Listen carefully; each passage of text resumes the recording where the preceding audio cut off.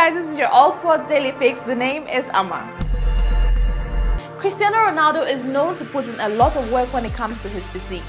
The Real Madrid star was captured on a video during a training session with his teammates, but instead of opting to do the normal push-ups, the 29-year-old decided to raise the bar high with no less than 15 clapping push-ups. Impressive.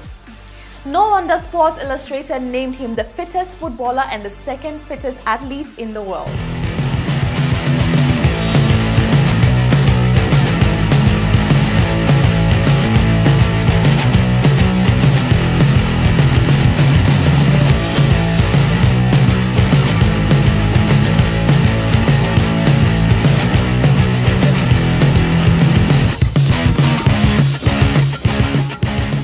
Diego Maradona is one legend who is no stranger to controversy, and once again, he's made headlines for slapping a journalist following a heated interview with reporters. Saturday, the 53-year-old was questioned by several reporters as he was leaving a theater in Argentina with the mother of his child Veronica and their son Diego Fernando. But after one reporter allegedly winked at Veronica, Maradona got furious, got out of his car and slapped the reporter.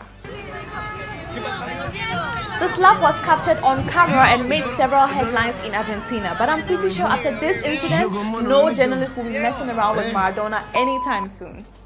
When people said Manuel Neuer could play as an outfield player considering the fact that he was almost a defender at the World Cup, many of you laughed it off. But after seeing this video, I'm sure you would agree that he can score a goal if he really wants to.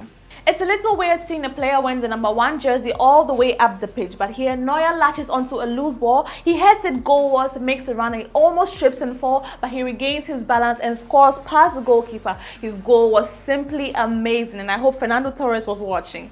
Ganz kurz noch ein Wort zu deiner Zukunft. Du wirst den FC Basel verlassen. Wohin geht die Reise? Ja, ich kann im Moment noch nicht viel dazu sagen, aber ich möchte auf jeden Fall in die Bundesliga zurück und danach sieht's aus. Und wenn man sich das hier anguckt, was in Würzburg los ist, dann will man natürlich wieder nach Deutschland zurück in seine Heimat.